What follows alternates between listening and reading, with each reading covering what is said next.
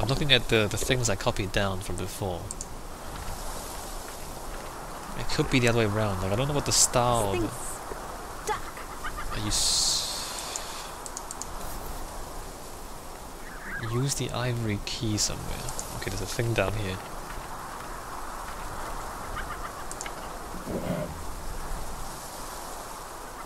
What? I don't know. How do... I don't know.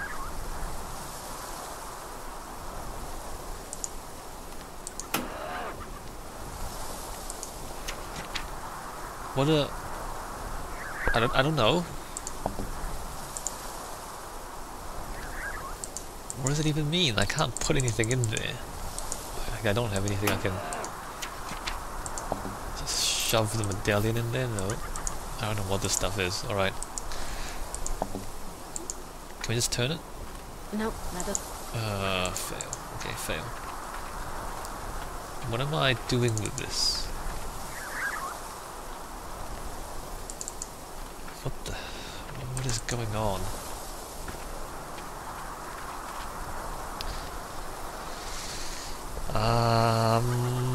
I don't know. There's nothing else to pick up.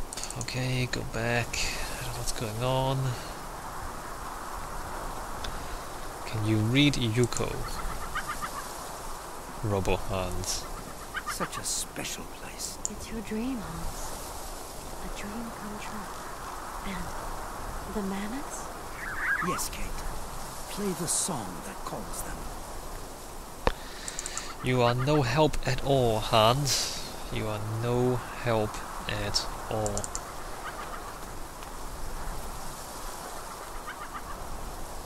What am I... what is this? Like, what is... is there anything else here? Is there like something on the frame? Is there something... let's turn that again.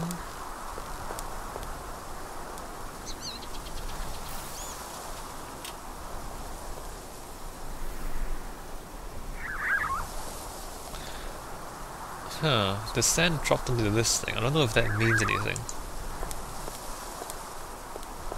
The sand dropped into that symbol there, which is that symbol there. Is that right?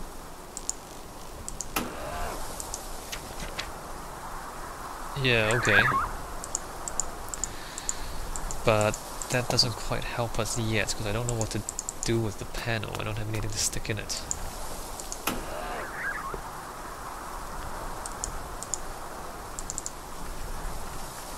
Okay. Okay, let's go back.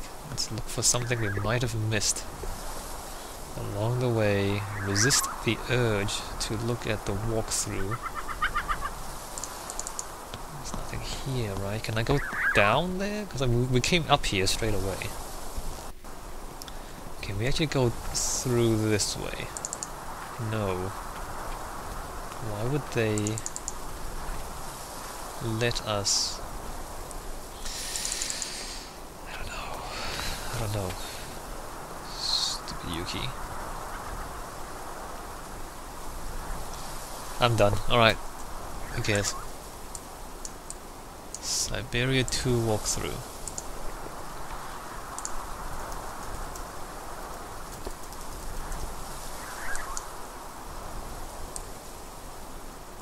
Okay, we're almost there, right? We're Rune on the Ice. No, we passed that. We solved that. Calling the Mammoth. Take the ivory. Oh, by the way, I got it back to front too. I have to take the ivory key back out. It's just the same key, guys. It's the same key. You didn't miss anything. Just use the same key. Awesome. Thank you. That's great.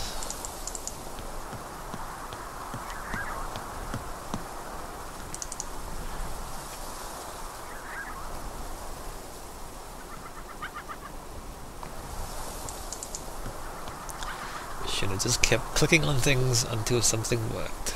Right. Also, this is back to front.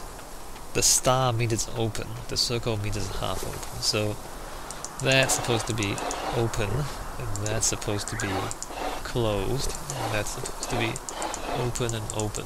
There we go.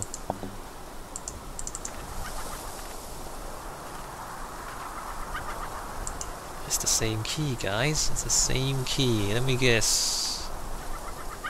Actually, I don't remember. Let's see, I know this one. Is it?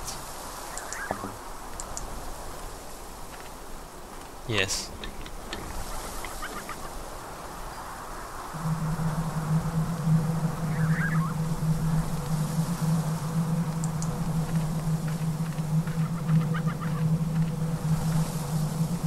Did that do anything?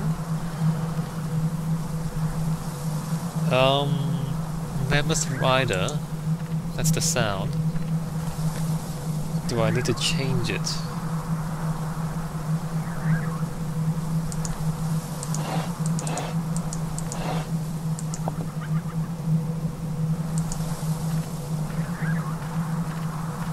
That's the friendly one, by the way.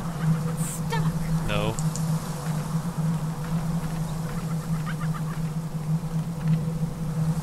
What is going on? Let me just go back to the Mammoth Rider one, which is that one. I don't know what's going on here, guys. I don't see any mammoths. Nope, that doesn't work. I don't see any mammoths. I don't know what's going on.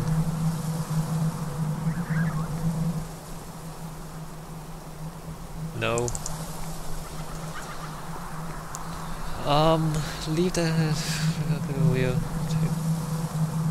Wing button. Click on the panel. Either create two.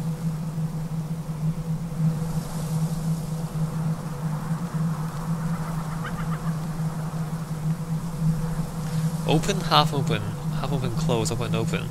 Click on either top or bottom far right hand. What?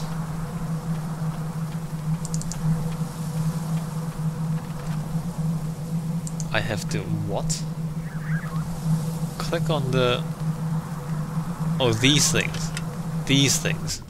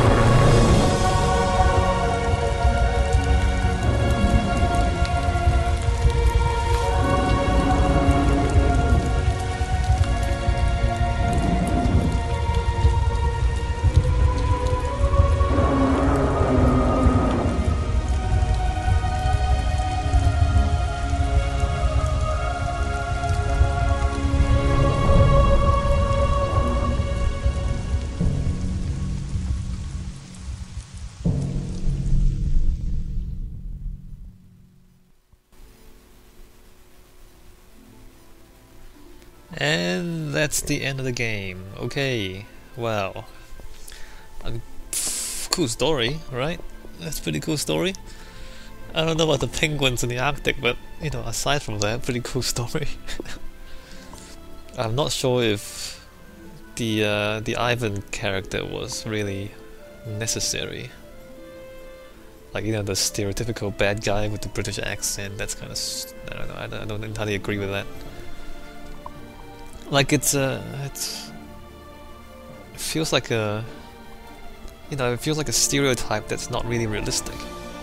Like the character's not complex enough. You know, with characters like Hans and with Kate, there's complexity there, right? I mean, Kate, she's got a life back in New York, and then she just leaves and looks for mammoths. And, you know, relationships and things and empowerments and things. Like, it's complicated. And Hans, like, he's got a, you know, big long story. Like, he used to be a smart kid, and then he fell on his head and he was a dumb kid, but he turned out to be a smart kid anyway. It's like this misunderstood genius. I mean, he's got a complex story. The bad guys, they don't really have any complex story. It's just like, why are they so mean? Why are they like that? It doesn't really the game doesn't even bother trying to explain to you why they would be so mean-spirited. So yeah, I'm not, those characters I'm not a big fan of. But yeah, I mean, again, I do have a problem with the whole adventure game genre. It's not just this particular game. I like the fact that I kind of disagreed with some of the puzzles and some of the walking. But that's not a problem with this game in particular. It's just the whole adventure game genre is just not. I don't feel like it's developed well. I remember the old text-based adventure games, and they were kind of good, given the limitations of the technology at the time.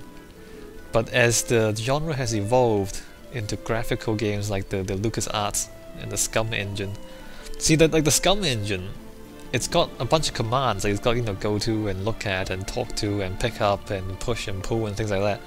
So that's like it's like an evolution of the old text-based adventure games, where it's still technically commands, but then the commands are like buttons on the screen. And then now they've, you know, as the games have evolved, they took that out and then just have you click on things. But the one thing that didn't translate well was that, you know, in the original text-based games, when you say, you know, when you look around, you type in, you know, the command look, then it will give you a description of the surrounding.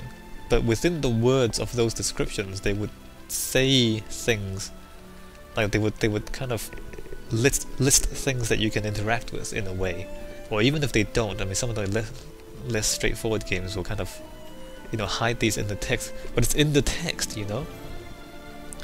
Whereas when they jump from text to graphics, when you have a picture of a room, for example, that picture may contain a lot of things in it, but the number of objects you can interact with is still very limited. And then you end up with a problem of, you know, out of all these things inside this room, what is the 3 things that I can actually click on? Then all of a sudden the adventure game genre became hunting for pixels to click on. And that, I think, is a bad thing. And I don't think it's ever recovered from that, because no one wants to do that.